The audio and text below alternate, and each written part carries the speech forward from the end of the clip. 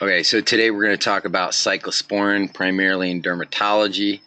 I say that because it's used obviously in transplant patients, rheumatology, etc. We use much lower dosages in general.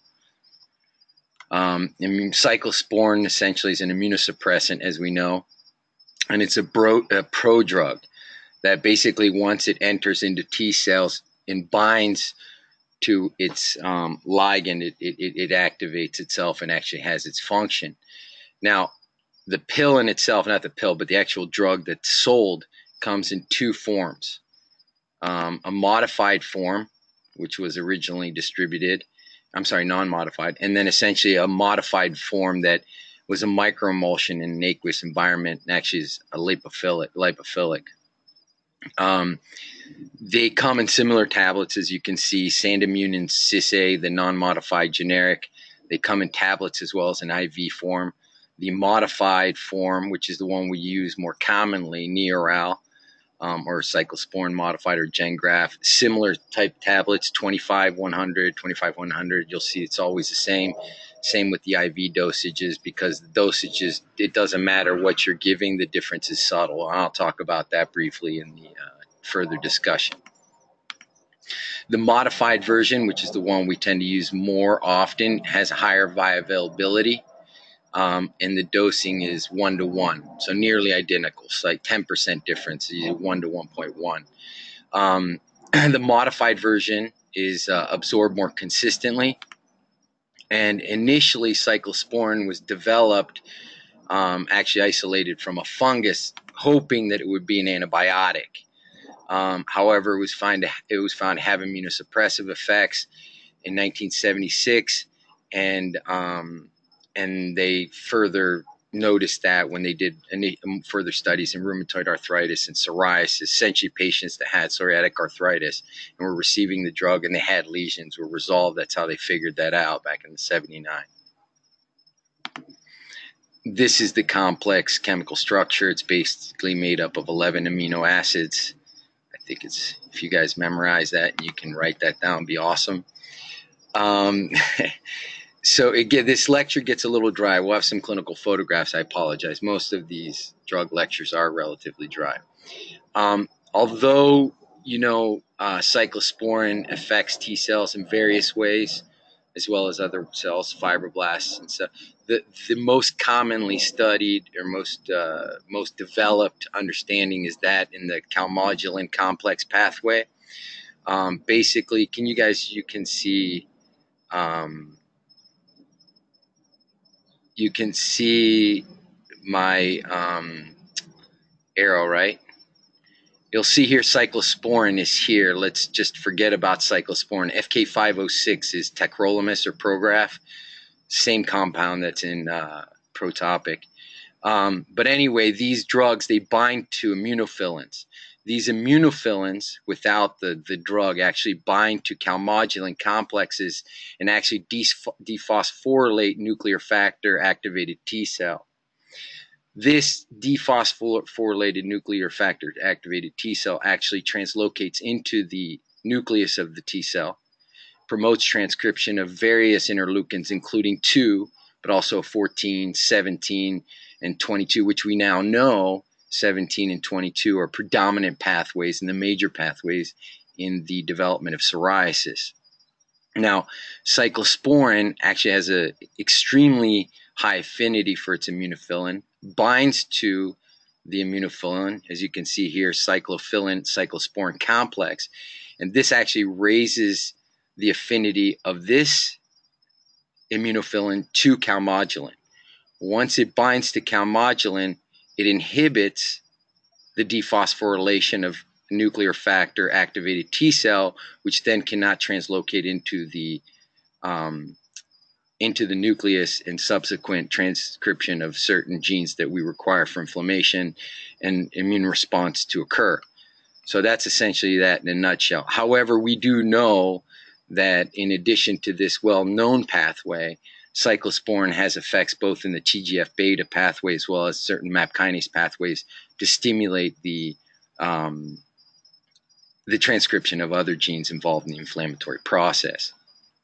Now, that said, That said, the scientific pathway, right? More importantly, what you'll need to know based on what drugs, why you're going to use this drug and what ailments that we use them in dermatology. We know now, right? It targets primarily T helper cells. However, it does also inhibit T suppressor cells. It depletes lymphocytes and macrophages in the epidermis and dermis. And that here is because it downregulates ICAM, which is very important in the diapedesis of T cells into the skin from endothelial cells, from the vascular through the endothelial cells, I should say.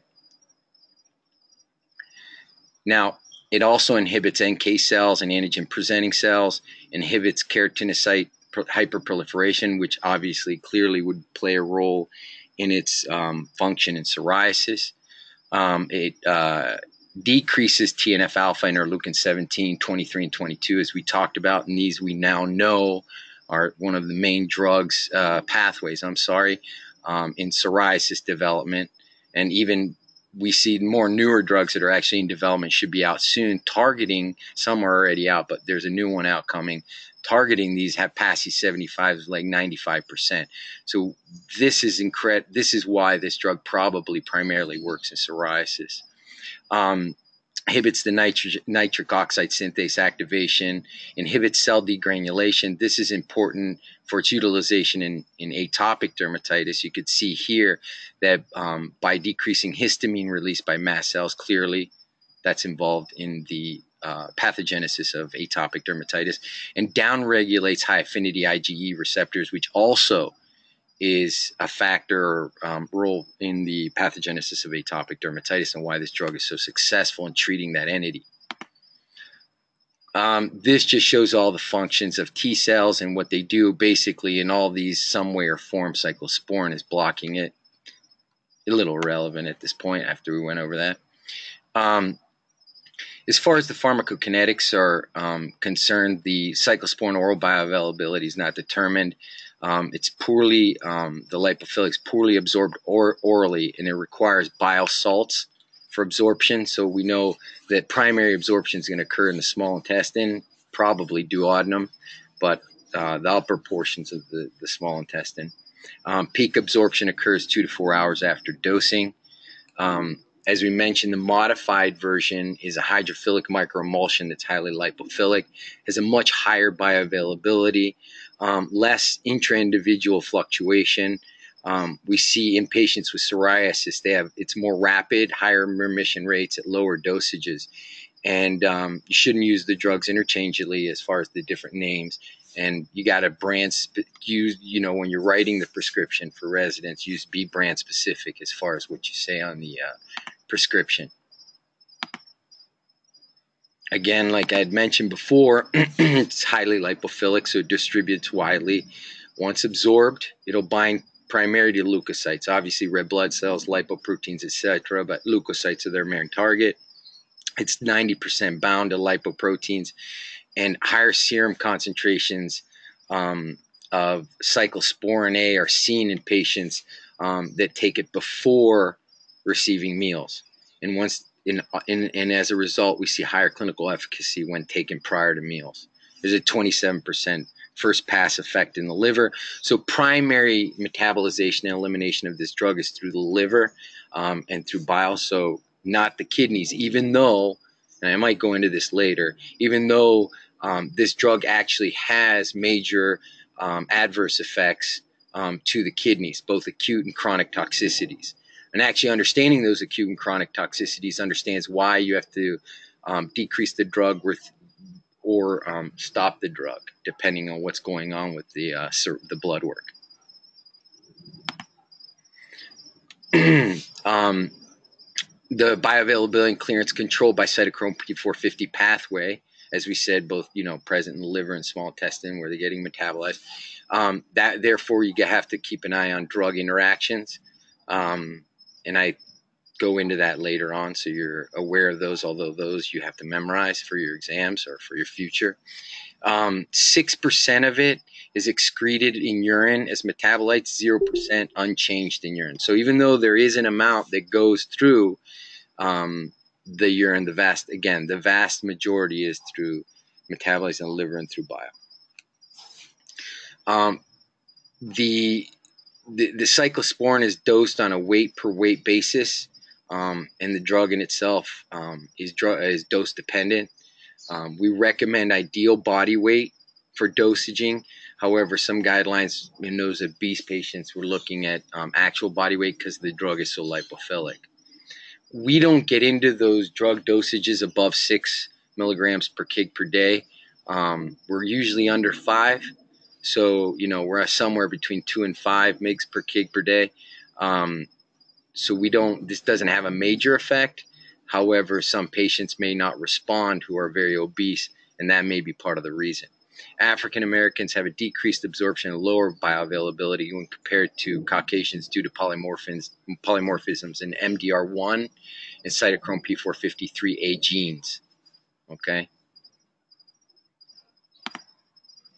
So again, this is another thing that's important, is what is this drug FDA approved for in dermatology? And the only thing it's approved for is psoriasis, severe recalcitrant and disabling psoriasis.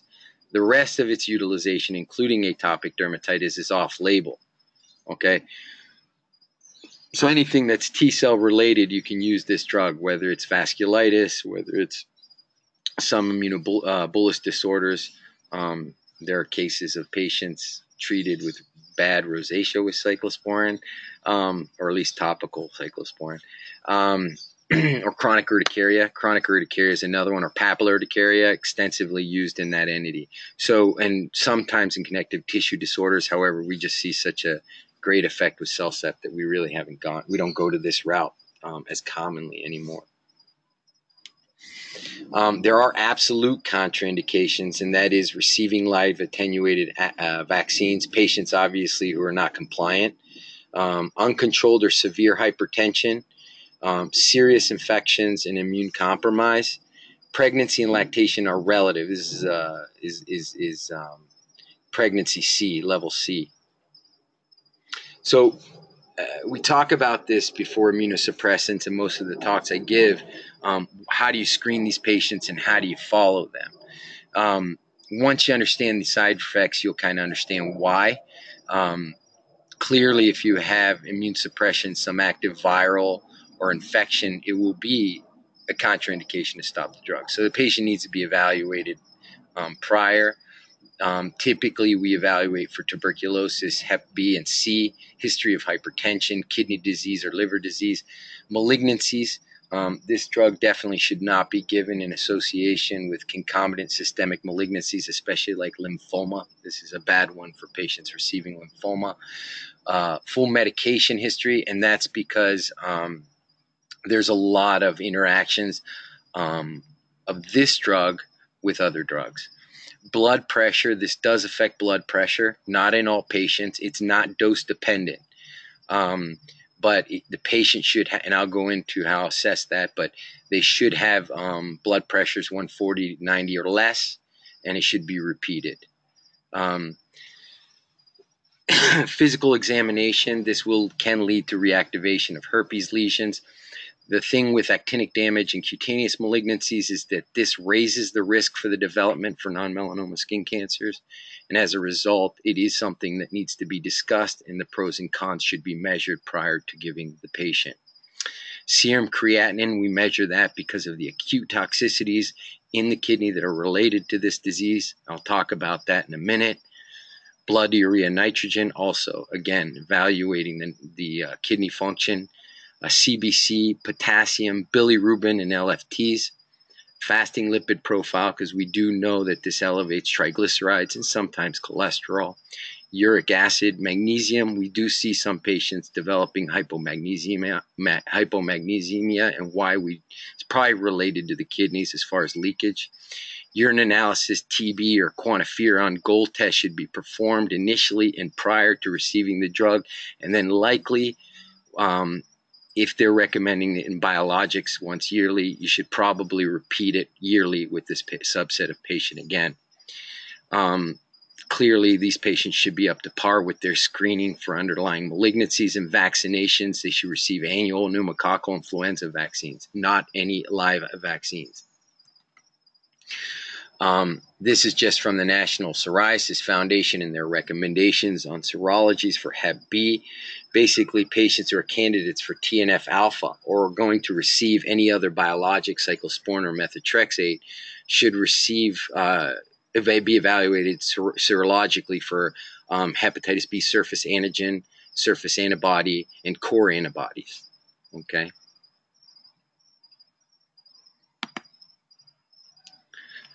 This is also recommended by the National Psoriasis Foundation, where you have screening for patients with latent TB infection prior to commencement. This is specifically from the article. This paper was specifically written for biologic agents. However, in the article, they do add cyclosporine and methotrexate, same as the prior slide that we've just reviewed.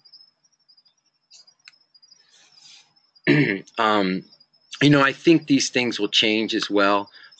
Some of this stuff is based on committees and what they feel. The evidence-based medicine evaluation and screening for many situations are always being tightened. So just in a little bit more cost-effective every day. So it's something you need to pay attention to. Those are the current recommendations at this time. So I'm going to talk about dosing for psoriasis and atopic dermatitis because of those are the two most common diseases we're dealing with. I'm not going to get into everything else. However, we do use similar dosing patterns. When we use cyclosporine for psoriasis, most commonly today and day, we're using it for rapid induction therapy in combination with another agent. This drug is actually, cyclosporine is safe in combination with biologics. So that's bridging therapy. The other area it's used highly is in crisis interventions. Again, a patient with severe psoriasis, erythrodermic, or acute pustular psoriasis or von Zumbusch. That subset of patients, because we want a rapid response. This drug acts extremely rapidly. Now, we don't long-term continuous use for psoriasis and intermittent short dosages courses we're actually moving away from that, even though you can still use it. It's not contraindicated. It's just with what this new day and age of biological therapy, we just don't use it as much in that sense here in the United States. The initial dosing, again, remember it's on actual body weight typically, is 2 to 6 milligrams per kg per day. You just divide it twice daily.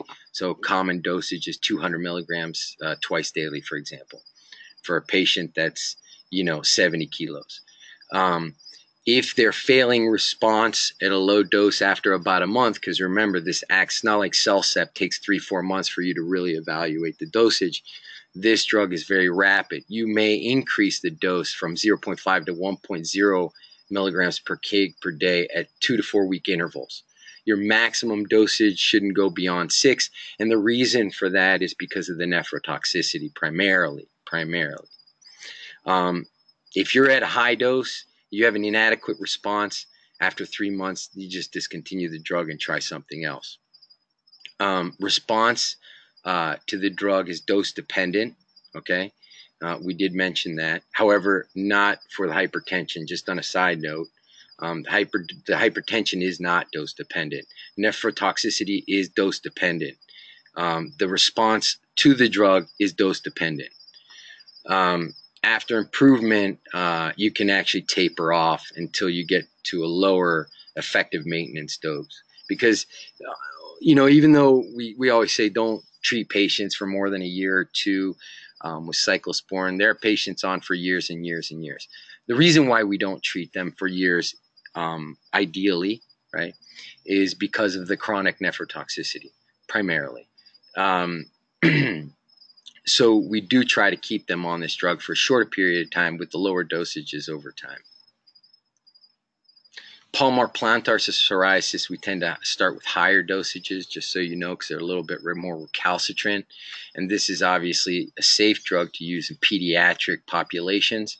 The thing with pediatric population, especially with atopic, more so with atopic, not so much with psoriasis. Actually, I'll mention it later. I'll bring it up later.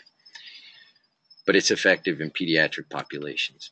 This is actually a good case of a patient who was admitted in clinic erythrodermic psoriasis. We treated him initially with combination cyclosporine. He had nothing. He was just receiving topicals that got erythrodermic. You could see he has some edema as well.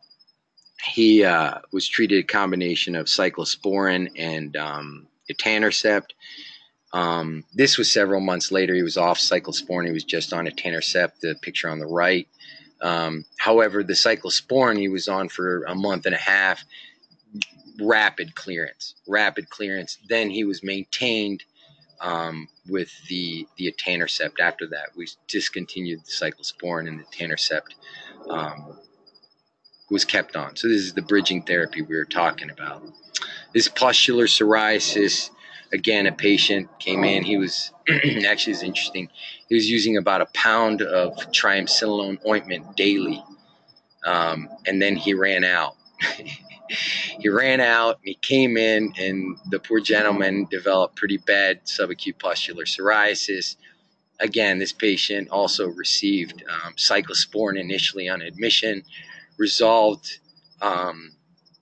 pretty quickly. I don't remember how long he was discharged, but it wasn't long, a week or two.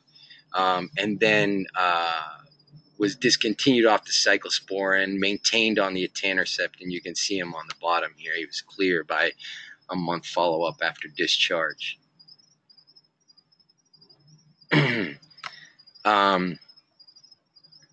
This is atopic dermatitis. Now, atopic dermatitis, we start a little bit higher dosage, 5 mg per kg per day for 2 weeks, and we gradually taper until we get the actual clinical response with the lowest dosage that we need. Several studies, just a huge meta-analysis. This is just the summary of it. The bottom line is the higher dosage that they were using, the more rapid the improvement over 2 weeks. You can see here the 4 to 5 mg per kg versus the 2 to 3. 22% decrease in severity rapidly versus 40% in the first 2 weeks. Obviously, the higher dosages you have, the more cyclosporine toxicity you will be exposed to.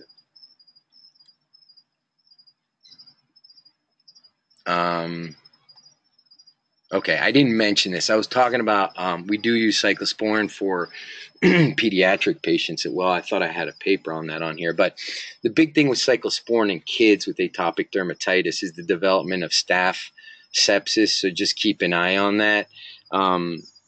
You know, if they start to develop fevers and stuff like that, this drug is notorious clinically for kids developing superinfection with staph. They already have staph, but then sepsis. So just keep an eye on that. This is interesting too. When you look, so eventually you want to stop cyclosporine, correct? And in atopic dermatitis, we don't have biologics. One day maybe we will, but right now we don't have biological therapy, which, you know, allows us to keep them on a medication for a long period. So at one point we have to stop cyclosporine. The bad part of this is that the vast majority of patients within a couple months actually will relapse. The good part, though, is their severity scores are better than the baseline, and when compared to pre-treatment with cyclosporine, and there are some sustainable remissions. So even though they're not completely cleared and they have some relapse, overall the disease extent and severity is better. And we try to control them, obviously, with topicals, etc. And you know, Celcept is also shown it's a good long-term drug as far as when compared to cyclosporine to have a part in therapy of these patients. So the common adverse effects, there are many. Again, in dermatology, again, we're using dosages that are much lower in other ailments, but we're usually in the less than 5 mg per kg per day range. However, we still do see hypertension in more than a quarter of patients, altered renal functions, both acute and chronic toxicities, headaches, hypertrichosis, gingival hyperplasia, paresthesias, and more. The renal issues associated are remember I told you, I mentioned that the renal disease is dose dependent. not blood pressure issues. They're usually associated when it's more than 5 mg per kg per day and longer than 2 years of use. So the longer you use it, the more you use, the more likely you're going to develop some form of nephrotoxicity. Now, acute toxicity is reversible, okay? And what ends up happening is you have dose-dependent afferent arterial or constriction, and you're going to see increase in creatinine levels and decrease in GFR. The importance of this is that it's reversible. So you actually can stop the medication. They'll be fine monitoring it, okay? Or you can lower the dosage, okay? And if the creatinine is maintained or decreased or improved, I should say, and there's an improvement in the GFR, you know that acute toxicity is going to either reverse itself completely or is reversing. So you don't necessarily have to discontinue the drug. Now, in chronic nephropathy developed from taking cyclosporine, it's progressive. And it can be associated, on top of just the hypertension they do get, interstitial fibrosis, glomerulosclerosis, vasculopathy, and tubulopathy. And this, again, is associated with dose and duration of treatment. And it's progressive. So how do we know? What do we look for? So they get cyclosporine, right? And you look at their baseline, and they're good. And when they come in, their serum creatinine elevates to greater than 30%. Okay, now you still can be okay. You repeat it in a couple weeks. If it's sustained, your two options are stop, but you don't necessarily have to stop the drug, right? Because this is an acute toxicity state. You just started the medication. You can actually reduce it by 1 milligram per kg per day or more. Okay, reevaluate them, right? If the creatinine goes down to baseline, the drug is still effective. You can continue the cyclosporine. However, if it remains high, greater than 30% above the baseline value, here you see that's this box right here on the right, you have to stop the cyclosporine. If the creatinine returns within 10% of baseline, that means it was an acute toxicity, you actually can resume therapy, but probably at a lower dosage initially, just to make sure that you don't run into that issue again, okay?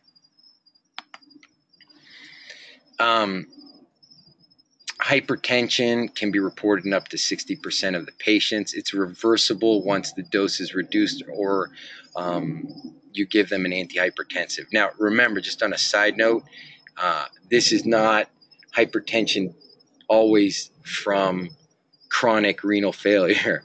If the patient has chronic progressive nephropathy from the cyclosporine, this may not be reversible. However, in most patients, it's new start of the drug. Without that, this is reversible on dose reduction, or even in patients that receive calcium channel blockers, which you don't necessarily have to reduce it. You can give them a calcium channel blocker as long as it's not urgent hypertension.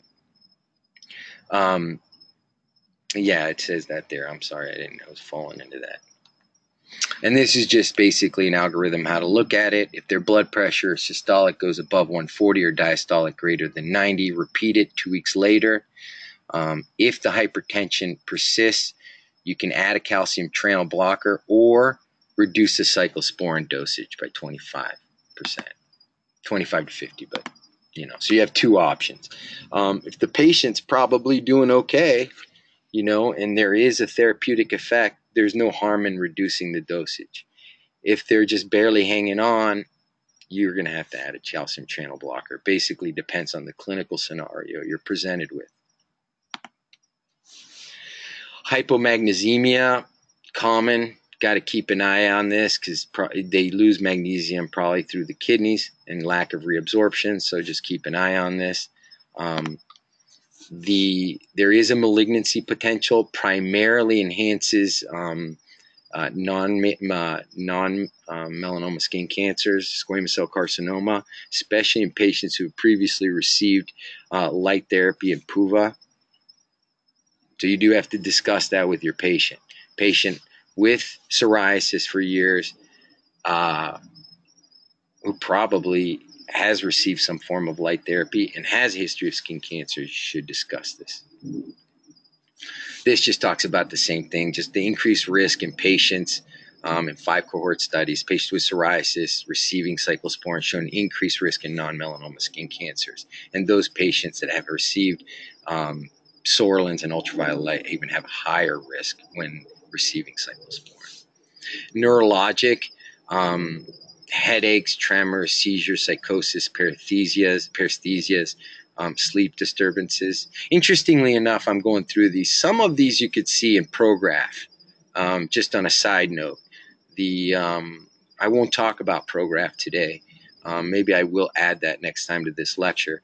But a lot of these you do see with tacrolimus or FK506.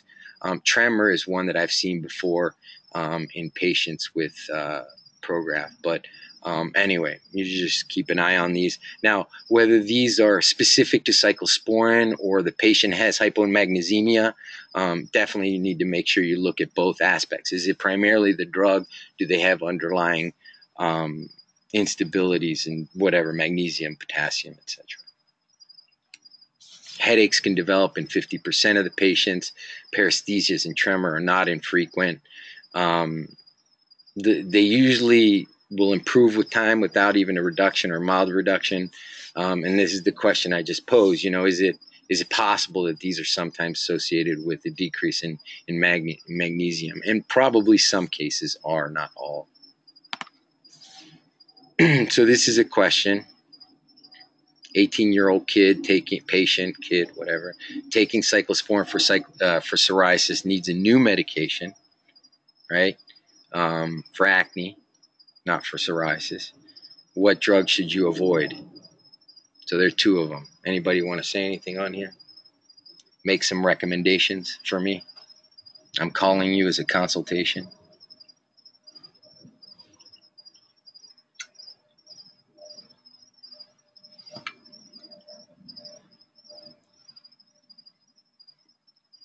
Okay. Bactrim? No.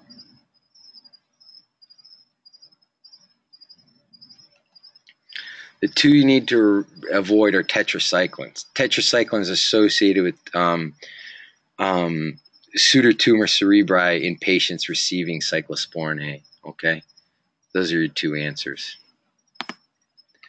Nausea, vomiting, and diarrhea can occur. Transaminitis or elevated LFTs. If LFTs increase greater than 2 to 3 times, decrease the cyclosporine to 25%. 3 times you really got to keep an eye because you're already pushing the limits of potential idiosyncratic hepatotoxicity from a drug.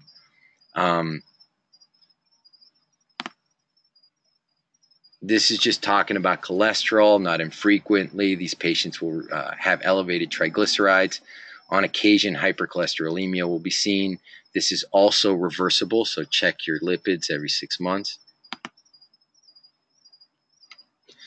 Mucocutaneous. As dermatologists, we should be experts in this, not only for our own patients, but also patients that are receiving this medication for immunosuppressant responses in the context of transplantation. Hypertrichosis, epidermal cysts, keratosis pilaris, acne, folliculitis, and sebaceous hyperplasia. These are common. This one was interesting, and these are patients that there's a kid who actually developed cyclosporine-induced nodulocystic acne, then received, it's not my case actually, this one is one of the pictures in here is not mine, but he did get isotretinoin and responded well as a transplant patient. So that's one thing. I thought this was pretty impressive actually. And then this guy comes in, he's got a kidney transplant, and he comes in and he walks into clinic, and you walk out of clinic, and this is the exact response I got from a friend of mine when he saw this. He said, "Carlos, I just saw something you've never seen in your life." And it was true. I'd never seen it. Does anybody know what this is? It's a patient who has a transplant, as I mentioned, receiving years of cyclosporine. Don't worry, if you don't know, it's tough. They might be like keratosis pilaris all over the body, right? KSFD. Lichen spinulosis, yes, exactly. Lichen spinulosis. I don't know what probably follicular dystrophy something. Yeah, there's like 30 names for this, but lichen spinulosis induced from cyclosporin. Perfect. And these patients tend to have different, poorly differentiated inner root sheath, follicular plugging, and hyperkeratosis, or not hyperkeratosis, parakeratosis within the hairs. Just dystrophic hair with this thickening, as you can see. We don't see this often. Actually, we're seeing it less and less for whatever reason, but we do see it, and it's primarily done by produced from cyclosporin. Anybody know the answer to this question? What virus has been associated with this?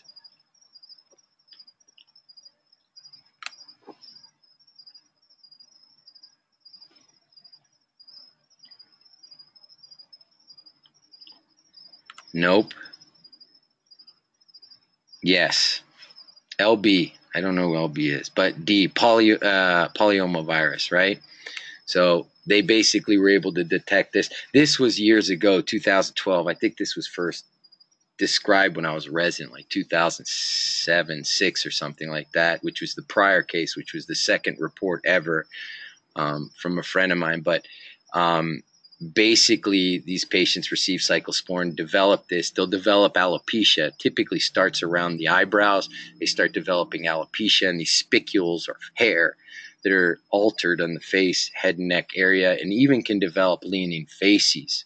So it should fall into your differential diagnosis of leaning facies.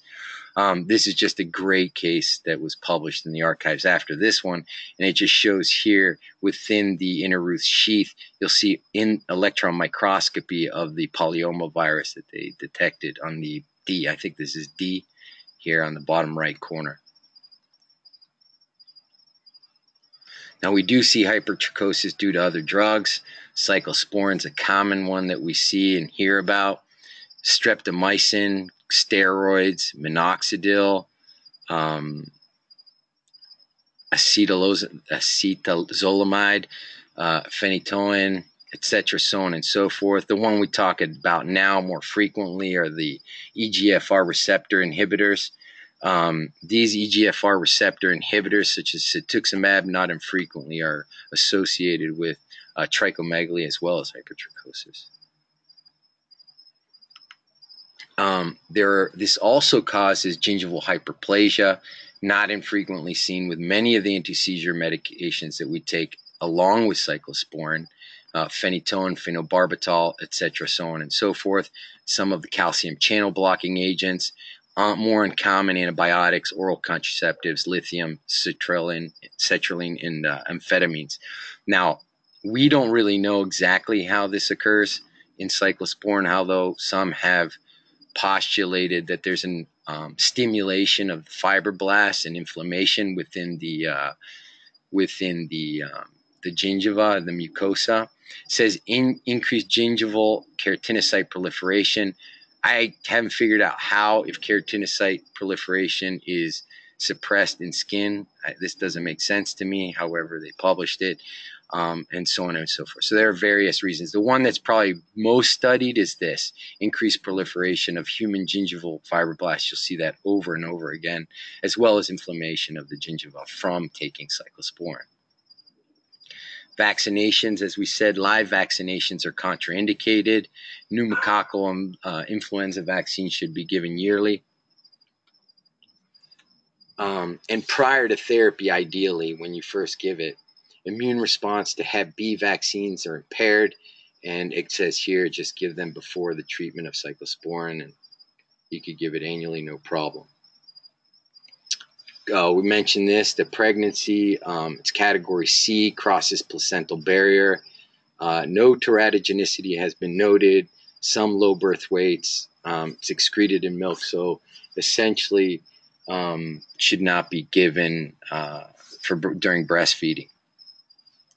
Now, these are the most painful tables that I have ever been exposed to, next to tables of causes of allergic contact dermatitis. But you do have to know these for your board exams. Some you'll remember, and the more common ones you'll remember. These are the drugs that actually inhibit the P450 system, the P450 system. So you actually have increased dosages or serum levels of cyclosporine. Those include calcium channel blockers. And remember, we do give this drug not infrequently with this medication. Another one that we give frequently with this medication are oral contraceptives in patients that we don't want them to get pregnant. So it's not a contraindication, but you got to monitor toxicity levels as a result. Prednisone is another one that we give commonly in patients with atopic who may get cyclosporine. And statins, again, these patients get increased levels of cholesterol, and as a result, their levels may be increased if you provide them of cyclosporine and toxicity if you provide them a statin drug. Not contraindications, but just red flags to note them. These stimulate the P450 system, so decrease the drug concentrations. Anticonvulsants, rifampicin. Some of these are actually, TB drugs, because we may be giving, these patients may be positive, however, not active. Their chest X-rays are okay, and we treat them because of they're getting whatever immunosuppressant, and we treat them regardless with the antibiotics for antifungals for antimycobacterials, I should say, for tuberculosis. Some of these others you will also recognize. Some of these drugs impair renal function during cyclosporine treatment, so you have to keep an eye also, again, with renal function. Those include NSAIDs, aminoglycosides, Vanc, Cipro, etc., so on and so forth. Remember, a lot of these patients were receiving methotrexate as they are psoriatics, may have a long history of methotrexate, and may be still receiving it.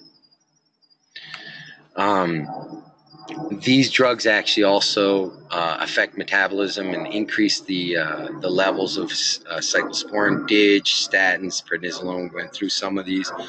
And then we mentioned this, radiotherapy, ultraviolet light, PUVA, etc., so forth, will increase long-term cumulative dosages, will increase the risk for developing, especially skin cancers.